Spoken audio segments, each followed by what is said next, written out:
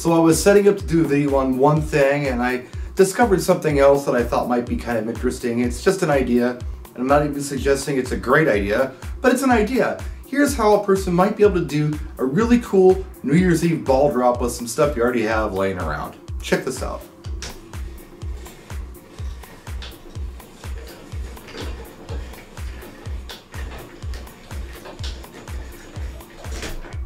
So what I'm using for this is this tripod, which is a crank stand. It's part of the old Duratrust system. I believe they call it the Lightbridge system now. It's interesting because it has a little screw hole right on the top, which is perfect to mount an Omega clamp for the 80J Starburst.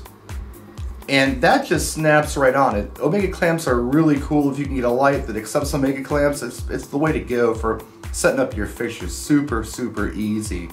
But if you don't have a tripod that has that screw hole on the top, you can always use something like the CSL tripod mount system. It's a little tube, I've shown them before, and you can use this to mount an Omega clamp or any other kind of clamp on. It slides over the top of the tripod and you get the same effect.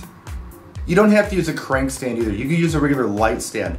This particular crank stand goes about 10 feet in the air. Now my ceilings are a little under 9 feet, so I couldn't even bring it all the way up. I can get 11 feet of lift with this light up in the air and then drop it several feet.